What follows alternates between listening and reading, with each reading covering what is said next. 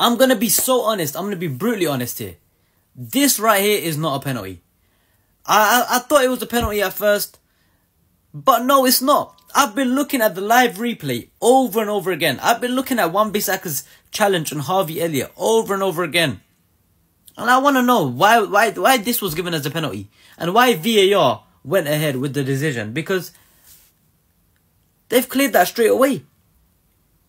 How was this a penalty? You could even watch it yourself anywhere. The clip.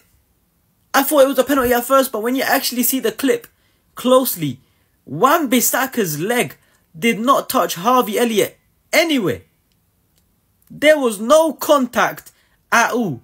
When Harvey Elliott fell and dived in the box, there was no contact.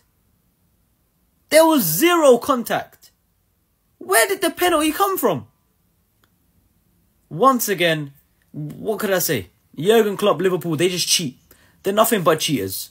Even more proof now the referees are against Manchester United. How is this a penalty? Harvey Elliott trips into Bissaka. He deliberately puts his leg into Bissaka so he goes over. It's not a penalty. Bissaka doesn't actually touch him at all. And typical. We have VAR for this. We have the best, supposedly the best referees in the world, in the best league in the world for this. And yet every single time with Manchester United, they get it wrong. How many times in the Chelsea game, they got a blatant penalty wrong? In other words, it was never a penalty, and yet they gave it. And again now, they've absolutely robbed us again. This is not a penalty. Shock. Liverpool cheating again, up to their old tricks as usual. Here's even a different angle of it. Look, the ball's already gone past. Harvey Elliott has put his right foot into Bissaka, gone over.